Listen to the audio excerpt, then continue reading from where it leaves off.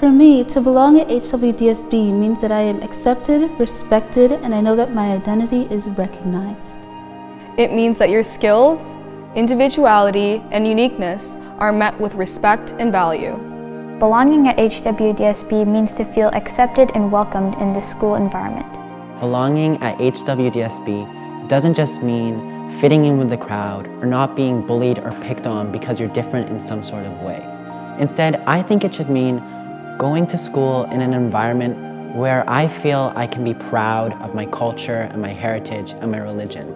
Belonging at the HWDSB means that as a student, you're able to see yourself reflected in staff members.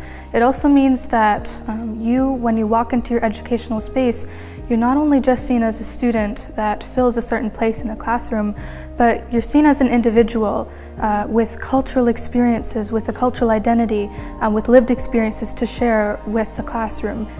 Bringing books that share other experiences, bringing lessons and inventions from other areas in the world so people in those classrooms that are from those other places feel welcome too. It means that you're able to reach out for support when you are in need of help.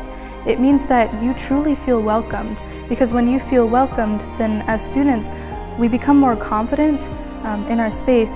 When students are able to see themselves in their educational spaces, we are more motivated to be able to be fully engaged in our learning, and this allows us to tackle barriers without fear when we try to tackle the challenges that we need to as a generation.